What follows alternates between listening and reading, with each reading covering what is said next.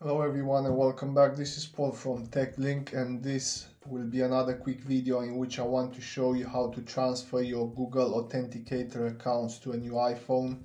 This also works with Android devices, so make sure to stick around if you're using an Android.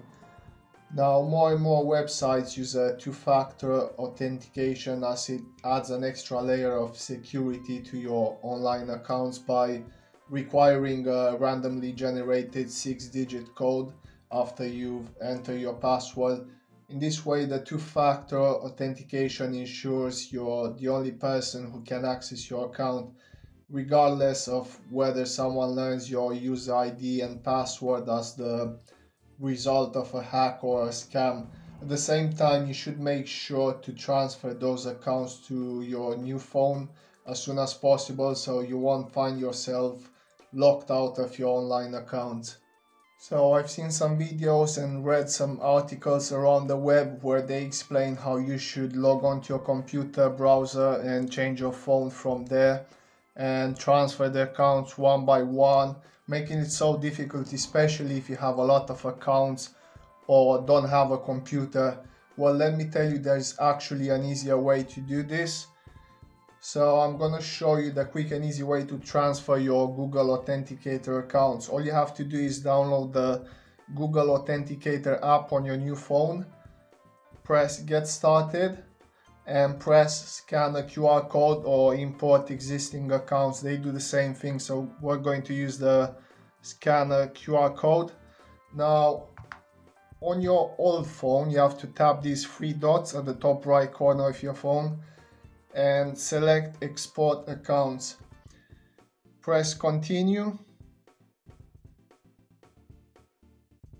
That's it, and you can tick or untick these dots to select the accounts you want to use. Then you press Export and you scan this QR code on your new phone. And that's it, you are done. If you go back now, you're going to see that the codes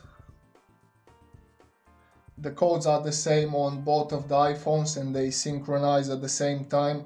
The only drawback is that you can only transfer 10 accounts at a time, so if you have many of them, you would have to repeat the same procedure with the rest of them. To do this on Android, you have to follow the same steps I explained previously. So download the Google Authenticator app, press Get Started, and press Scan a QR code.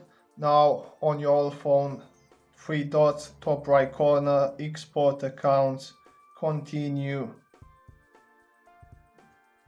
Just open the Face ID. Okay, export, and you scan the QR code. And that's it. After you scan the QR code, you're done. I mean, it doesn't get easier than this. No computer, no one-by-one transfer, none of that. Export, scan, done. And that's it for today's video. If you enjoyed it and found it useful, please give it a thumbs up. And if you would like to see some similar tutorials or more tech-related content, please subscribe to the channel. And like always, thank you for watching, and I'll see you next time.